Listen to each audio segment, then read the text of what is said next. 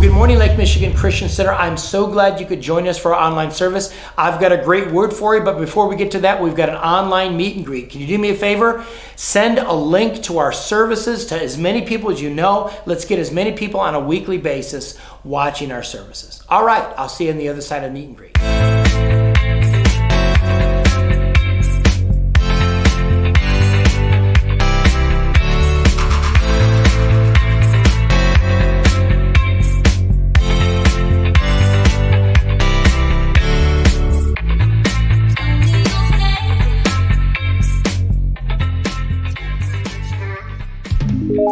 Have you ever known someone who's really stubborn and they won't change no matter what? Or you try to convince them and they're not going to listen no matter how compelling your argument is? I'm sure we've all had people like that that are just stubborn in our lives. And I want to minister on that this morning in Romans, the 10th chapter and verse 14 to 21. And I encourage you to take a look at that in your Bibles. But I came across an interesting insight in the area of heart surgery and how people are very stubborn when it comes to changing. And the article was in the magazine Fast Company, and basically the article opens with this line: "Change or die. What if you were given that choice? What if a well-informed, trusted authority figure said you had to make a difficult and enduring change in the way you think and act? If you didn't, your time would end soon, a lot sooner than it had to. Could you change when change really matters, when it really matters the most?" Again, pretty compelling opening to a magazine article. And what's interesting in the article is they trace the odds that people will change after they've had heart surgery. And what they found was 9 out of 10 people, if they've had a dramatic heart surgery following a heart attack or something like that to clear up their arteries, 9 out of 10 don't change. And what they talk about here is a well-known study by a Dr. Edward Miller, who was the dean of the medical school and CEO of the hospital at Johns Hopkins University.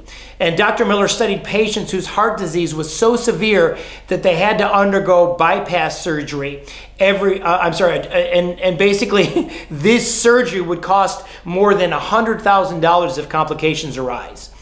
And so when this procedure takes place, it relieves chest pains, but it rarely prevents heart attacks or prolongs lives. In fact, what they found was around half the time, those that have received this bypass surgery, the bypass grafts clog up in a few years, the angioplasties in a few months.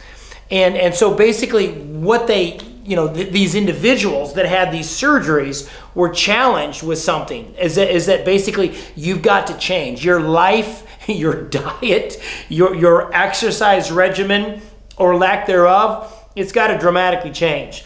And what they found was, if you look at people after coronary artery bypass grafting 2 years later, 90% of them have never changed their lifestyle. In other words, even if you've recovered from a really bad disease and you're trying to prevent another one, most people will never change their lifestyles. Again, that's a great example of stubbornness. A great example of, hey, listen, I was dealing with a life-threatening disease and I had the chance to change and I refused to do so. That is a great example of stubbornness. Now, as we continue here in the book of Romans, we've been in chapter 10 for the last couple of weeks, and over again, Paul tells us that the Jews, when presented with the gospel in the first century and during Paul's lifetime, have rejected it over and over again. In fact, by the time we come to this section of scripture, it really seems like overkill. But if we understand what Paul's trying to do, he's trying to drive home some really important lessons that if we've got eyes to see and we've got ears to hear, we're going to hear and we're going to see what God is trying to say. And so what we're talking about here in this section of Scripture is lessons from a stubborn people. It's never fun to find someone who's stubborn, but can we learn something from them? And can we learn from God's response to that stubbornness? So let's read Romans 10, the 14th chapter through verse 21. How then can they call on the one they have not believed in? And how can they believe in the one in whom they have not heard? And how can they hear without someone preaching to them? And how can they preach unless they are sent? As it is written, how beautiful are the feet of those who bring good news. But not all the Israelites accepted the good news. For Isaiah says, Lord, who has believed our message? Consequently, faith comes from hearing the message, and the message is heard through the word of Christ. But I ask, did they not hear? Of course they did. Their voice has gone out into all the earth, their words to the ends of the world. Again, I ask, did Israel not understand? First, Moses said, I will make you envious by those who are not a nation. I will make you angry by a nation that has no understanding. And Isaiah boldly says, I was found by those who did not seek me. I revealed myself to those who did not ask for me. But concerning Israel, he says, all day long I have held up my hands to a disobedient and obstinate people. If that's not a great statement, that last sentence about stubbornness, I don't know what is. A disobedient and obstinate people, a stubborn people. But we can learn some lessons from Israel's rejection of the gospel. Let's pray. Father, I thank you for this time together in your word. And Father, I'm asking and praying that God, as I share your word this morning and we look into Romans 10, verses 14 to 21, God, give us eyes to see, give us ears to hear what your Spirit desires to speak to us. And I pray this in Jesus' name. Amen. So let's look into this in this section of Scripture here. Okay, the first point that Paul is driving at is, despite stubborn refusal, God still reaches out to the lost. I mean, think about that for a moment. God knew that the Jews of the first century, following the death and resurrection of Jesus, God knew that they were going to reject the gospel, and yet he still reached out to them. And again, this section of Scripture here in Romans 10, 14 to 15 is a favorite missionary scripture or evangelism scripture, right? Is this idea that one must be sent, one must preach the good news.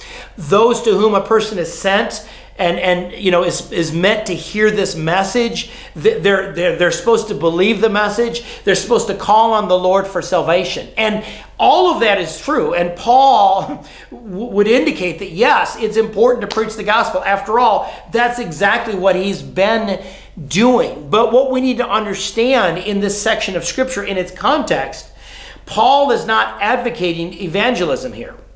And Paul is not primarily advocating missions work here, even though it appears to do so. What Paul is trying to say is, listen, God has already been missional to the Jewish people. God has already been evangelistic to the Jewish people. God has sent people like the Apostle Paul and others to preach the gospel, but the Jews have not believed it. That is the key issue in Romans 10. The emphasis here is not, let's go out and send people out in missions, even though that, of course, is really important. That's not what Paul is driving at. God is trying to say, listen, I've already done my part.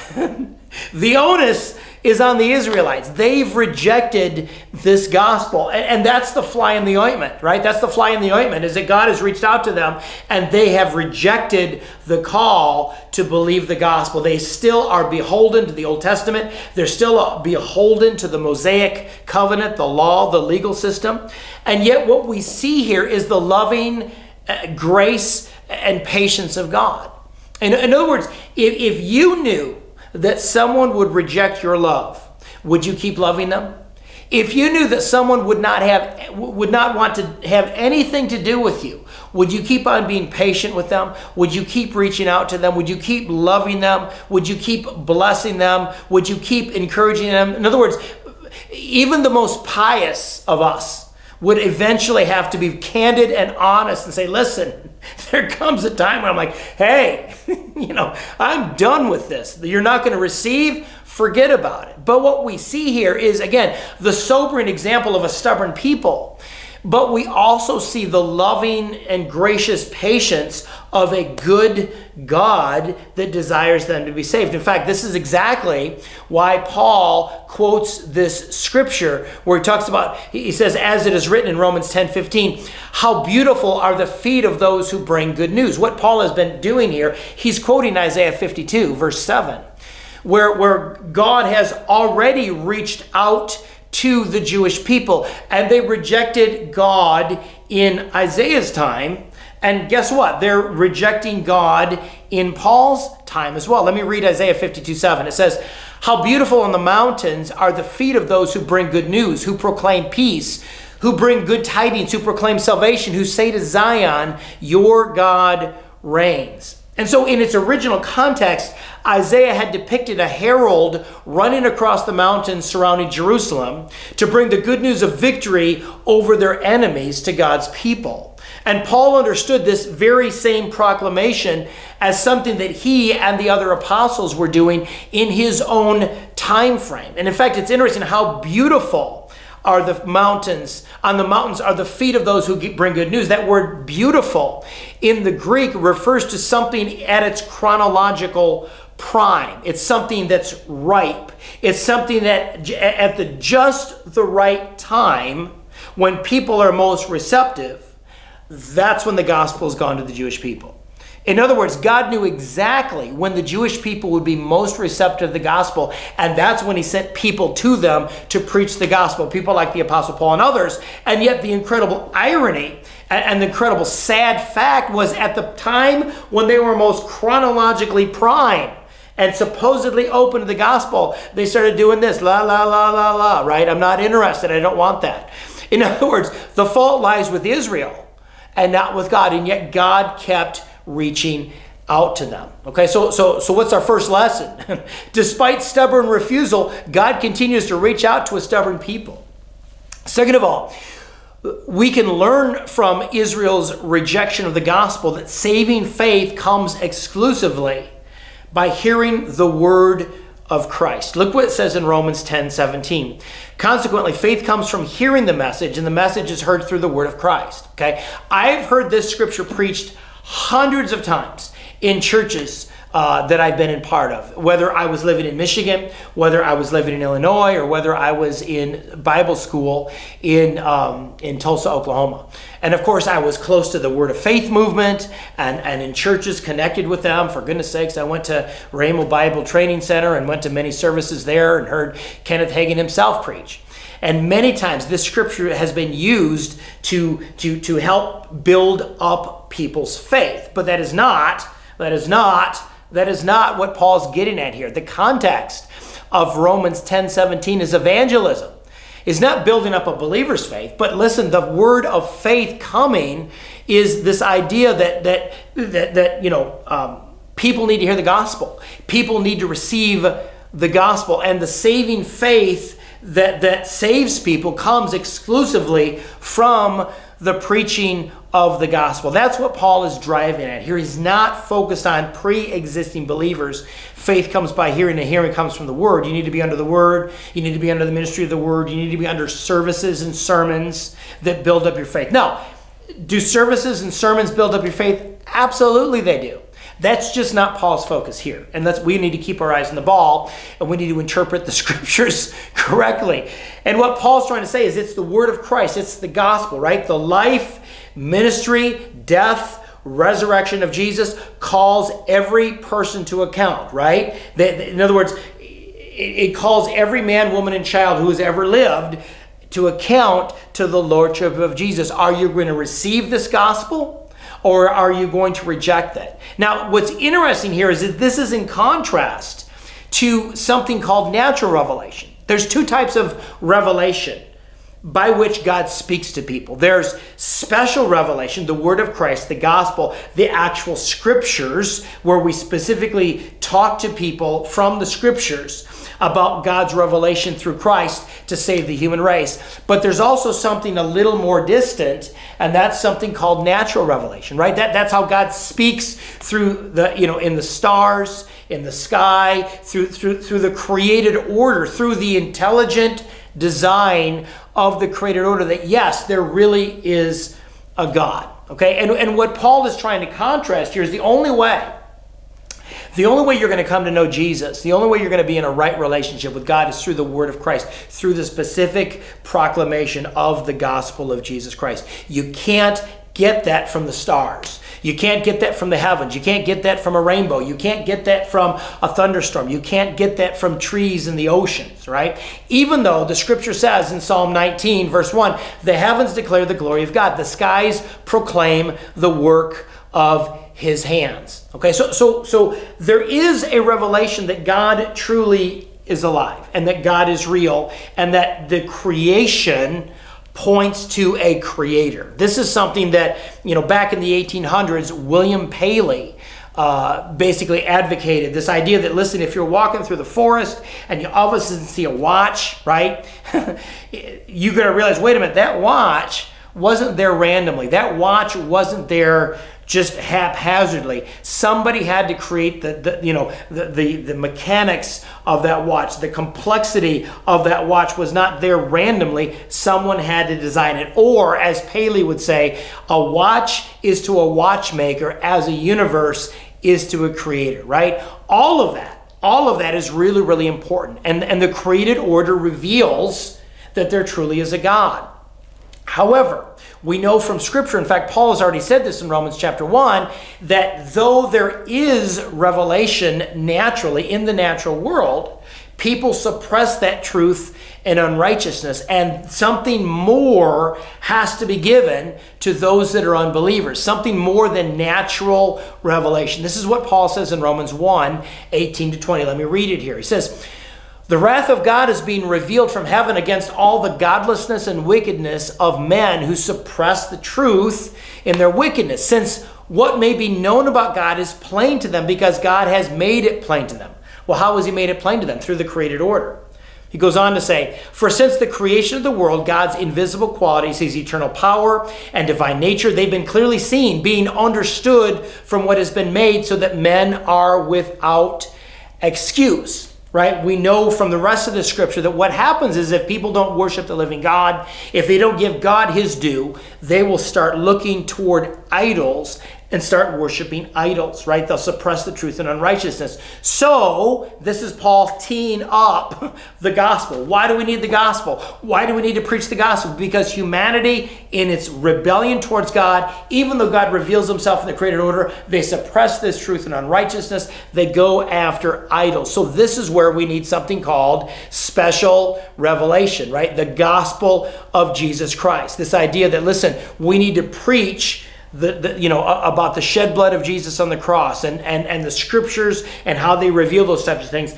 People need more light. People need more specificity. People need the preached word. The gospel of Jesus and his resurrection is what truly, truly saves us, right? That's really important. Again, Paul, once again, remember, the entirety of the book of Romans is Paul making a case for the gospel. People need to hear that gospel, even if they reject it, even if they're stubborn, even if they refuse it. You've got to have the gospel preached to them. This is why Paul says in Romans 1:16, for I am not ashamed of the gospel of Christ, because it is the power of God unto salvation for everyone that believes, first for the Jew, then for the Greek, or then for the Gentile. So he's making a case again for the gospel. And he's trying to say, listen, natural revelation is not enough because people are rebellious. They suppress that truth, okay? The third lesson we can learn from the stubborn people that are the Jews is that we can find a sobering insight into their stubbornness, in other words, what God is doing behind the scenes, and hopeful possibilities as well, okay? And again, the idea here, again, the sobering insight is simply this, is that the Jewish rejection of the gospel is a rebuke to everyone who's skeptical of Jesus and skeptical of Christianity, right? He says this in Romans 10:18. But I ask, did they not hear? Of course they did. Their voice had gone out into all the earth. Their words to the ends of the world. What's Paul talking about here? Well, he's talking about two things at least. He's talking about natural revelation. Every sunset, every sunrise, right? Every rainbow, every sunny day, every cloudy day, whatever that is in creation, right? That word is speaking to everybody. In fact, Psalm 19 says, day after day, that speech goes out into all the world. It doesn't matter where you are, you're hearing that speech. In other words, that points to a creator, but it also, this scripture in Romans 10:18 doesn't just point to natural revelation, it points to the special revelation, the preaching of the gospel, right? They did hear that. And so humanity is completely and totally without excuse. And so again, this points to a question that maybe you've dealt with. I know I have, as I've shared the gospel throughout my life. Well, what about people that have never heard the gospel? What about that, right? Is that fair of God to condemn them to hell forever? How fair, how loving is God if he does that? And again, Paul is challenging that here because again, remember, he's already written in Romans 1:20 that, listen, since the creation of the world, God's invisible qualities have been revealed in the created order, but men have rejected that, so they are without excuse. That's a rebuke to every skeptic. That's a rebuke to every person that has not heard the gospel. Is that, listen, God will judge those that have heard the truth and yet have rejected it more severely than those who have never heard. In fact, this is what I've always done when I've talked to people that have thrown that back at me and said, listen, I'm not going to believe in your Jesus because, listen, how fair is God that he would send people that have never heard about him to hell? And to me, that is a smokescreen. Listen, I don't know about those people. What I do know is I'm currently talking to you. What I do know is I've currently shared the gospel. The issue is not so much those that have not heard, but how about you, my friend? What are you going to do with the light that you've been given? Because you will be judged by God more severely by rejecting the light that you do have. Now, I personally believe that every person will be judged in the light that they've received, that those that have never heard the gospel, God's going to take that into consideration. I'm mindful of what it says in Genesis chapter 18 as Abraham is dealing with this issue that he knows that God is going to destroy Sodom and Gomorrah because of their perversions and their sins. And what God ends up saying, revealing to him is that, listen, I'm the just judge and I will do what is right. And I believe that about every person that has not heard the gospel. But more to the point, but if you have heard, you will be judged more severely. And the Jews who have rejected the gospel in Paul's day are a sobering object lesson for all of us that have heard the gospel and perhaps rejected it. In fact, this is what Jesus said in Luke the 10th chapter, verses 13 to 14. Woe to you, Chorazin! Woe to you, Bethsaida! For if the miracles that were performed in you had been performed in Tyre and Sidon, they would have repented long ago, sitting in sackcloth and ashes. But it will be more bearable for Tyre and Sidon at the judgment than for you. So we've got to recognize that as we've shared the gospel with people and they've rejected it, listen, there is severe judgment coming on them for rejecting that light. So we need to keep praying for them. We need to keep talking to them. We need to keep persuading them and trusting that God will begin to move in their lives. Again, this is a sobering lesson that we need to realize God is not mocked. A man or a woman will reap what they sow. We will be judged by the light that we've received. And the other lesson that this communicates to us is simply this, that we should be filled with hope that the church's message of salvation will eventually cover the earth, right? In other words, this whole context here of what Paul's talking about in Romans 10 is this idea that God has reached out and reached out and reached out and reached out to the Jewish people. In fact, it says the message has gone to the ends of the world. If he's done that for the Jews, God's no respecter of person. He'll do that for the non-Jews. That message is going forth. And what that should do is prompt us as Christians. It should prompt me as a Christian, hey, what am I doing to share the gospel? What am I doing to share Jesus with those that don't know him? Am I inviting people to church? Am I inviting people to Christ? Remember the Bless initiative we talked about a few years ago, right? This idea that every single week, bless 3 people, right? 3 people. Do something to bless 3 people. Listen to the Holy Spirit's voice as you're doing that. Eat missionally with other people. You're going to eat anyway during the week. Well, if you do, invite a non-believer to lunch or talk to somebody who's a non-believer as you're eating lunch. Study Jesus and how he evangelized the lost in the Gospels, and journal what God is doing and what you can do to share the gospel. In other words, I think a lesson we can learn from the Jews rejecting the gospel is that we need to be more intentional in sharing the gospel ourselves. We need to be more intentional reaching out to people. We need to be more intentional blessing people. We need to bless people so that they begin to ask, why are you doing this? And then if somebody asks, why are you doing this? For goodness sakes, it's like the ball is teed up. You can tell them, listen, because Jesus loves you, and I want to talk to you about Jesus, and I want to talk to you about what he's done for you on the cross and why you need to give your life to Christ. So there's lessons we can learn from a stubborn people, right? We can learn that, hey, despite a person's stubborn rejection of the gospel, God keeps reaching out to them. We can learn that, listen, the only way a person's going to be saved is through the word of Christ. People have got to hear the gospel. And finally, is that we can realize that, listen, people are going to be judged for their rejection of the gospel, but it should also prompt us to be faithful in praying for the lost, reaching out to the lost, blessing the lost, doing our part to share the gospel in every setting we are in. In other words, remember, the theme of Romans over and over again is preach the gospel, share the gospel, declare the gospel, make sure the gospel spreads throughout the earth, and we all need to do our part in the midst of it. Amen? Let's pray. Father, I thank you for your word. God, I thank you for this section of scripture, that it should prompt us to recognize your love for the lost, even though they refuse to hear many times. It should prompt us to share the gospel, and that people are not necessarily going to receive if all they get is natural revelation. We've got to have something specific, the gospel of Jesus. And this should prompt us to bless other people, to realize that, listen, the gospel is continually going forth, and God wants to use us to bless others, to share the gospel, to do our part to reach the lost for Jesus. And so, Father God, I pray you would give us courage. I pray you would give us boldness. I pray that you would open up our eyes to see opportunities that are before us, Father God, in all we are and all we do. And it's in Jesus' name we pray.